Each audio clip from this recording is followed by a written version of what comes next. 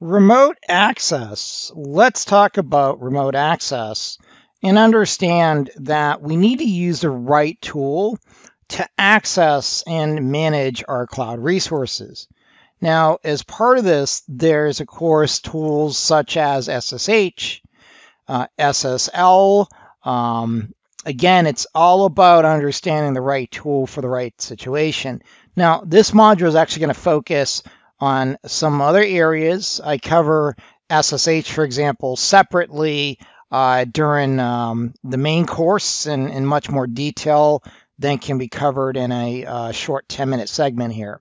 But basically, with protocols such as SNMP, they have some benefits, especially around monitoring, but we want to go into the exam knowing what it does and why it's important, and that SNMP v3 is considered the secure version. And then we want to typically access resources over what is called a VPN. This is a virtual private network. Now, most cloud VPNs are going to be a gateway to gateway VPN.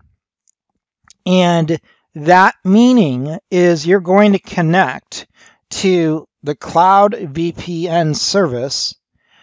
So whether you're using AWS, Google Cloud, or Azure, you're going to be connecting to their service.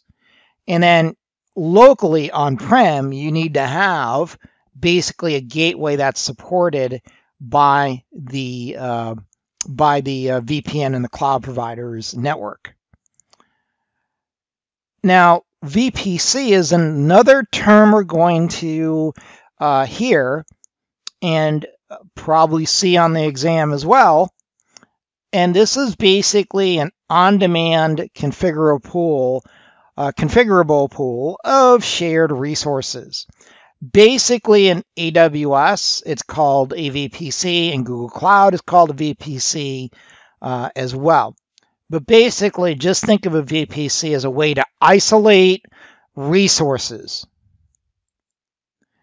So when we go into the exam, know what a VPC is, know what a VPN is, know basically, again, why we want to use these utilities to connect securely to our cloud resource.